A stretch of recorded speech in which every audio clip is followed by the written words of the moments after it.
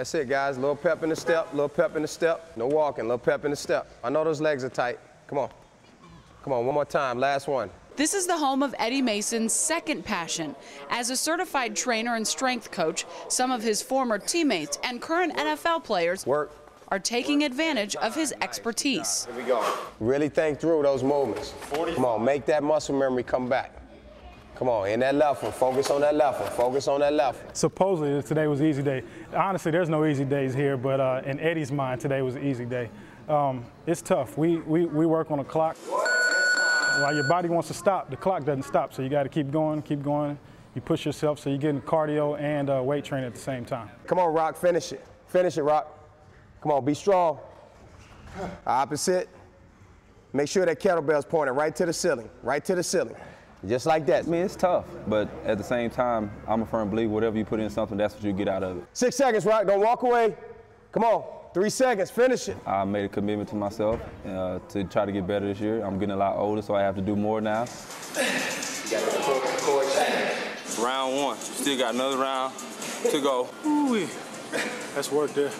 That's first half, time for second half. Take the ball, take it down, we're coming like this. Stick it and bring it back. Yes, just like that. The tire back there and stuff, he has bigger ones outside.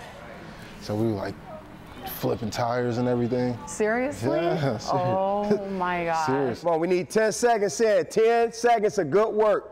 That's what we need. He does like a sledgehammer, you know, like a big sledgehammer, and you kind of like, you know, hit the tire. Everybody can't do this. This ain't for everybody. And we ain't lifting no weights, man. Straight circuit, man. We're a little bit of old school mixed with some of the new school.